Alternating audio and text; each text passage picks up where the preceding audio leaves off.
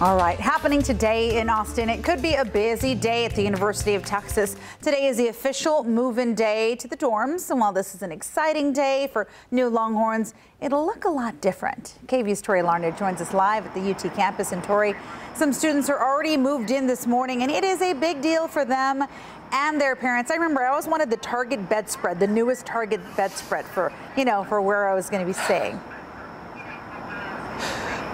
Oh my gosh, exactly, Yvonne. You either go to Target or Bed Bath & Beyond. If you don't have that Bed Bath & Beyond coupon, you go back to Target because it's cheaper there. But it is a really exciting time for students to move in. And like you said, some of them moved in early. They're already here. But today is the big move-in day for the rest of the students to welcome themselves as a new Longhorn here in Austin. And the university has taken preventative measures and spent thousands of dollars, extended their move-in hours to make it as safe as possible. Now, I did check in with them, and they said as of Wednesday, about 600 students have already moved into the dorms, and they expect this week and the remainder of the week, because today is welcome day, to be a lot busier. Staff say move-ins have gone smoothly so far. They just want students and parents to remember to keep their masks on, social distance, and show up at their scheduled move-in times.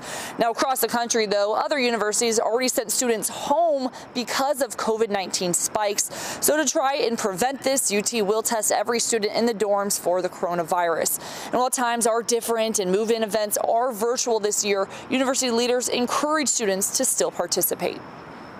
It's a great way to get to know UT, your fellow classmates, and it's your official welcome to your life as a UT student.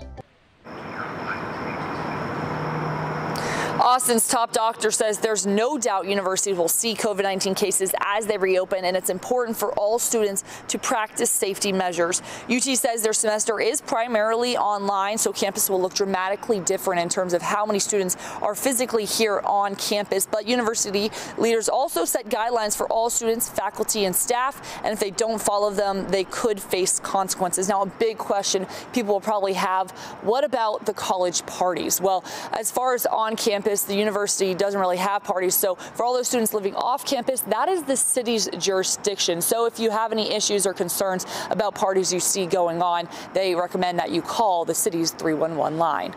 Reporting on the University of Texas campus, Tori Larned, KVUE News.